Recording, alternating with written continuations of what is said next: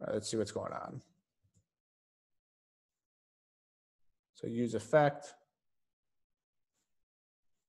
Something on your get handle login thing, line 19 inside the parentheses, line 19. I'm sorry, get logged in user, line 19. So Do you right see here. that get item? Yeah, not equal to null. What does that do, by the way? Oh, so because that evaluates to a Boolean, right? Oh yeah, that's probably what it is, right? Yeah, I think it. So use effect comes in here. No, I mean like the RPS token not equals to null evaluates to the Boolean. Yep, sorry. So the RPS token. So if I know what I did. So if I do that, I get 1 million of those.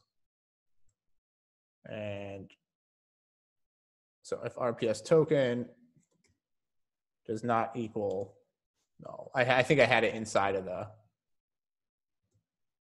and then that's where I need to break that. There we go. Okay. Whoops. Yeah, so what I did, I actually had this not equals null part within the get item.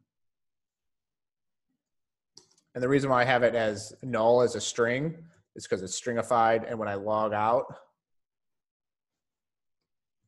storage, it actually is a string of null. I could also just clear it, just completely clear the local storage when I log out, which also works. So in order to clear the entire local storage, you can do like localStorage.clear and run that, and it can delete all of local storage. But there might be other things in local storage that I don't want, that I like have in there that I don't want to clear. So that's why I'm just setting it to null. Yeah. All right. So when you get your a logged in user back with a user token, store it into local storage. Then every time you refresh the page, like refresh this app component, it can go into use effect, or if you're using classic components, you can use component did mount, and it runs another API request to see whether or not that token exists in local storage or not. And if it does, you pass that token into this get logged in user, comes into here, get logged in users, passes in the token, then you include this authorization in the headers, and you need this JSON web token right in front of it. Don't forget that.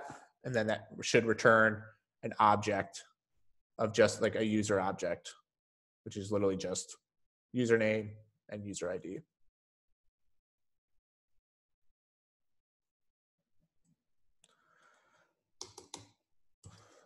We never used to go over this part. We used to just kind of have you guys kind of figure it out.